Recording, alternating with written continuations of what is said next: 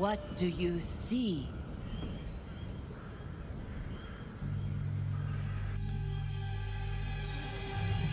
Why didn't you help me?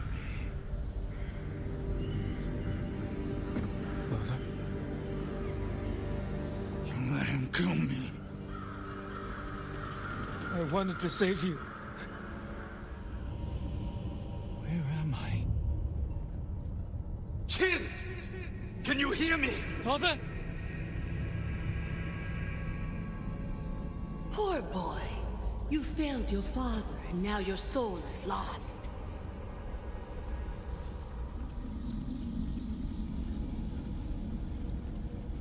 I tried to teach the child all I know, but he acts more like a poet than a samurai. Chin! You're in danger! Keep going! I'm coming, Father! Kazumasa doubted you, and you proved him right. What kind of samurai watches his father die? Soft. Clumsy. He dies in battle. Future of our clan is in danger. Your father never wanted you on Iki. Everything you do tarnishes the Sakai name. It's been a couple months since the Iki Island expansion came out, and that gave me some time to think about the additional lore and world building we'd learned in this new story. It's time we analyze one of the most enigmatic characters of Ghost of Tsushima, once obscured in shadow and now finally revealed in a concluding chapter to this epic saga. A figure intertwined with so many others' lives, each with their own experiences, so that it's hard to cut to the truth of who this man really was. Ultimately, this was a man whose image relies on what others thought of him, rather than what he would say of himself. I will do my best to wrap everything we know into one examination, one portrait. This is the tale of Kazumasa Sakai. Long before the events of Ghost of Tsushima and the war on Iki Island, Kazumasa Sakai was once a humble samurai, the young head of Clan Sakai. At some point, he must have shown great loyalty and promise to Clan Chimura, as he was allowed to marry Kyoko, the daughter of the Jito of the island. But rather than be a diplomatic marriage, it seems to have been a marriage of genuine affection. This was a couple with great promise. Kazumasa, the stern, calculating military leader, and Kyoko, the intuitive, compassionate nurturer. They were in harmony as long as they acknowledged each other's differences and moved forward together. They respected the strength in each other. During this time, they had a son, Jin Sakai, and Kyoko raised him with a pure and gentle heart. It's from Kyoko that Jin develops an appreciation for beauty, to be in harmony with nature, and to find meaning in the simple pleasures of life and not just studying warfare. It's from Kyoko that Jin develops a personal sense of self-value and morality, which he would take with him into his adulthood. This was a time of balance in the Sakai family. However, tragedy struck when only a few years into their marriage, Kyoko developed a slow and painful illness that drained the life out of her. Kazumasa had always been supported with Kyoko's presence, and so this was a blow to his mental health more than he could have ever anticipated. His love of life waned, and he became depressed. When Kyoko finally passed away, he must have been so distraught and out of touch with reality that he failed to notice when little Jin had run away from home. For 3 days, Kazumasa beat himself up over this, until he finally found Jin at the brink of death. Instead of it being a moment where Kazumasa resolved to take responsibility for Jin and give him all the care and attention he needed, it seems he did the opposite. The memoirs of Yuriko provide additional insight into this time. Kazumasa found an unlikely consolation in Yuriko, who had harbored feelings for him for years. Yuriko knew Kazumasa in a way that few others had ever seen, that underneath his deep sadness was a man struggling to be heard, to be known and loved. They had a romance which appears to have strengthened him after his wife's death, and yet even this doesn't seem to have helped his deeper problem. While perhaps Kazumasa was able to properly mourn and move on from his wife, he left the upbringing of Jin to Yuriko, rather than taking initiative himself. In a twist of fate, This opened the door for other influences to take over in Jin's youth. Years of steely silence passed between Kazumasa and Jin. Kazumasa was essentially a workaholic, resorting to doing what he knew best, which was to fight continually on the campaigns he was assigned to. It was the easy way out of his insecurities. The fact that he was left with a son he had no idea how to raise, something only his wife managed to do. Perhaps Kazumasa was afraid of harming Jin in some way with his incompetency, and thus left it to others to take care of him. On the other hand, something about his son gave him disgust. Jin was not like him at all. Jin was fragile, clumsy, and not up to his standards of courage and zeal. Kazumasa must have been openly verbal about this for Jin to have memories of it. Thus, if Kazumasa ever did train Jin, it was only in how to be a proper samurai, and not a proper man. It seems that training was left to another. By the time of the Yarikawa Rebellion, it appears that Kazumasa Sakai and Lord Shimura had become very close.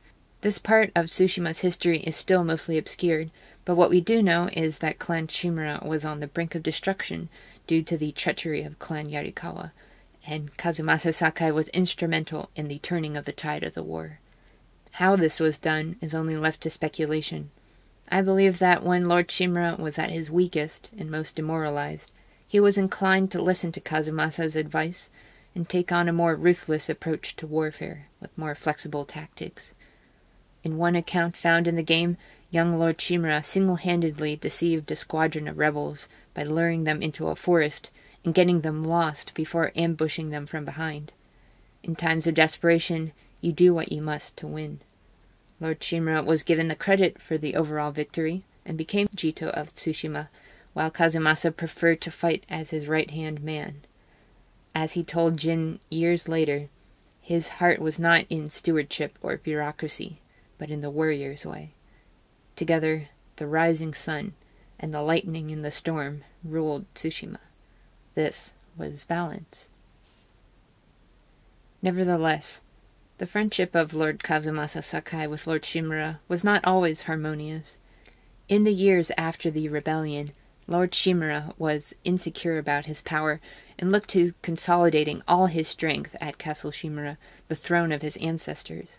He also became very rigid in terms of law and order, obsessed with upholding his image and legacy in the eyes of the people. Kazumasa was not a fan of this, seeing it as narrow-minded and weak, but he insisted on loyalty to his lord. Perhaps he too understood what it felt like to feel insecure. In the meantime, despite lasting peace on Tsushima, Iki Island had become an increasing threat. Raiders and smugglers constantly harassed the trade routes between Tsushima and mainland Japan, and after decades of harm, it had reached its zenith. If this wasn't stopped, Tsushima would become increasingly weakened and eventually overrun by raiders themselves. Whether it was the shogun's will or Lord Shimura's, it doesn't matter. The decision was made to invade Iki Island and rid the place of raiders once and for all. And Lord Kazumasa Sakai was hand-picked to head the campaign and subjugate the island under the shogun's law. Who else to undertake such a daunting task but the lightning in the storm, the famed samurai who could slay dozens in his wake? Kazumasa was ready to treat this mission the same as any other, but there was an added complication this time. Someone, who was not overtly stated, orders that Jin would join Kazumasa on the campaign. Jin, who had been left at home and had never fought before. Jin has a memory of an argument he overheard where Kazumasa protested this. It was a dangerous mission, and if Jin were lost, the Sakai name may be lost. I want to go over this detail a little bit later, a theory I have of what was actually going on, but no amount of arguing could sway the decision, and so it was settled. How long the Sakai invasion lasted is unknown, and it was enough time to establish a fort and begin patrols of samurai all across the island. Kazumasa begrudgingly accepts Jin's presence at first, but as Jin showed more skill and bravery, he is more pleased. Kazumasa puts Jin through some grueling situations, made all the worse by the brutal retaliation of the raiders. Jin witnesses intense levels of bloodshed on both sides, hard for a boy of 14 or 15 years old to watch, and yet he gets through it.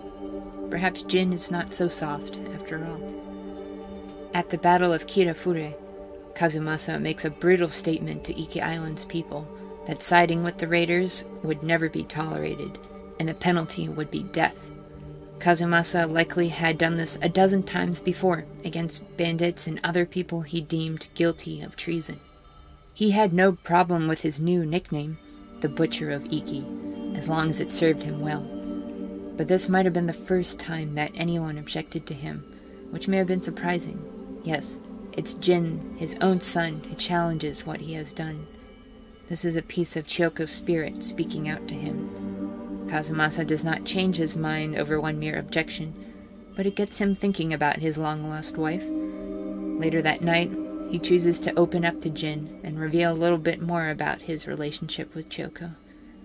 In some of the most important dialogue in the whole story, Kazumasa reveals what Kyoko's contrasting perspective meant to him, and that losing her was like losing his better half. He's admitting that he knows he's not perfect, but that Jin has become this new voice to better himself. After all the estrangement and isolation, Kazumasa and Jin finally find something in common, a love and admiration for Kyoko. And so their bond finally begins to heal. So many thoughts probably opened up to Kazumasa in that moment. The thought that maybe he could be a father again, that maybe he could redeem himself from some actions he knew deep down were not right. Perhaps he had made some misjudgments in his campaign on Iki Island, that he had lost opportunity to establish peace by becoming too harsh. Perhaps his striving to uphold his legacy had gotten in the way of what matters more, the nurturing of his own flesh and blood. Perhaps it was time to start over and become something different, a second chance at finding balance. The real turning point is when Kazumasa chooses to take responsibility of the relationship he has with his own son. By the end of the Sakai campaign, and everything seems to be settled, Kazumasa has finally come to understand and appreciate Jin just a little bit better.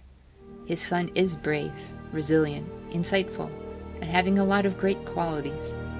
Even though he isn't exactly like himself, he feels Jin will continue the Sakai legacy, the thing he cared about most preserving.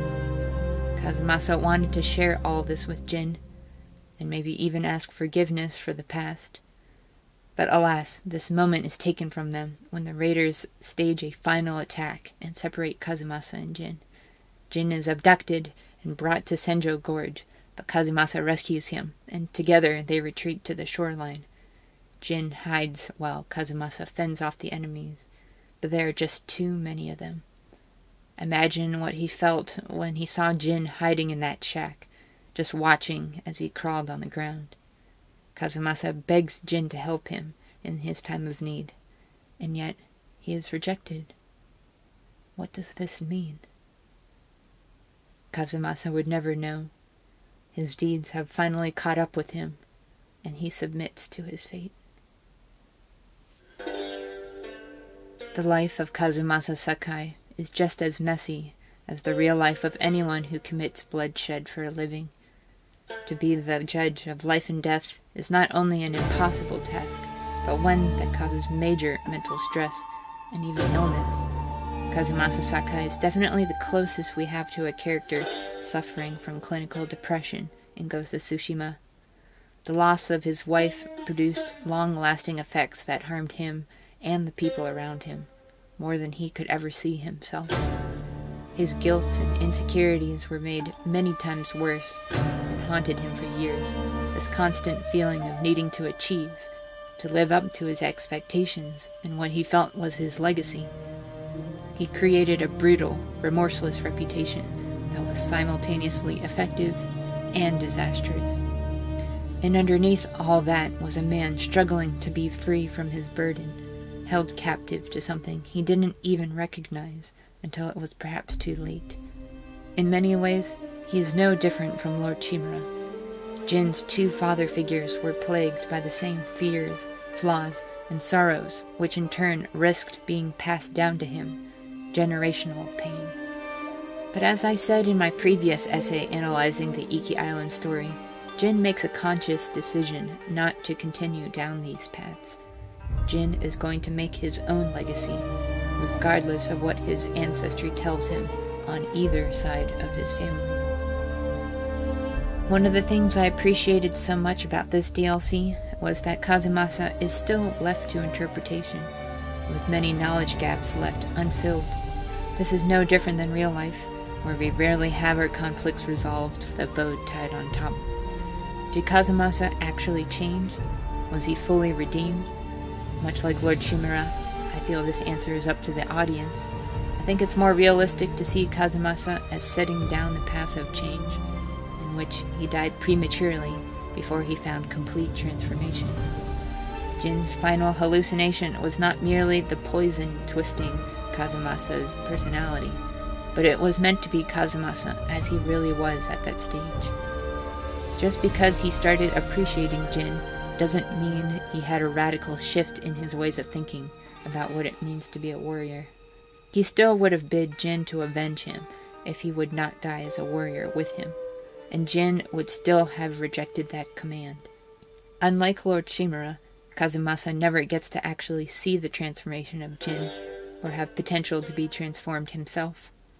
It is a sorry fate for a man whose death ended up benefiting many beings, but perhaps whose continued life could have saved so many more. Still, we do not know the paths these characters would have taken had things gone differently, and that is only for us to continue speculating on. This is where I want to wrap around to something I mentioned earlier, about why Jin was bid to join Kazumasa in the first place. Jin was finally of age when he could start being his own man, and I think someone knew the true power of Jin more than anyone else. In an effort to steer some of Kazumasa's actions on Iki Island, I think it was Lord Shimura who asked Kazumasa to take Jin with him. He knew that Kazumasa chose to estrange himself from Jin all those years, and he saw this as an opportunity where they could finally reconnect, when Kazumasa would have otherwise rejected this idea. Now that Jin was finally growing up, perhaps he could finally make an impact on Kazumasa and steer him towards less harsh decisions. Perhaps he did it thinking of his sister, Chiyoko, and what she would have wanted for them. In a strange way, perhaps we ought to give Lord Shimura some credit for the healing of Kazumasa too, who was lost in his own darkness and seemed to have no remedy. It turns out that Jin might have been the cure, but it is ironic that Jin would also lead to Kazumasa's death, and that Lord Shimura would ultimately benefit from it. The actions I took were not easy, but they needed to be done. You did what was needed on the battlefield, not at home. I needed a father. When we lost your mother, I was left with a son I didn't know how to help. So, I raised a samurai. When I first experienced the story of Iki Island, I had a drastic change of opinion about Kazumasa Sakai. I was hoping he was going to be a genuinely good person despite his depression, someone that Jin should have bonded with all along. In the end, Kazumasa left a legacy of pain and failure that Jin only would be burdened with if he tried to uphold it or pretend it wasn't there. We have the combined memoirs of Yuriko and the people of Iki Island to show that while Kazumasa had true goodness buried within, he was a deeply flawed individual that hurt many people needlessly. Only now do I start looking at Kazumasa with the slightest bit of sympathy, knowing that he was willing to change when the opportunity was given to him.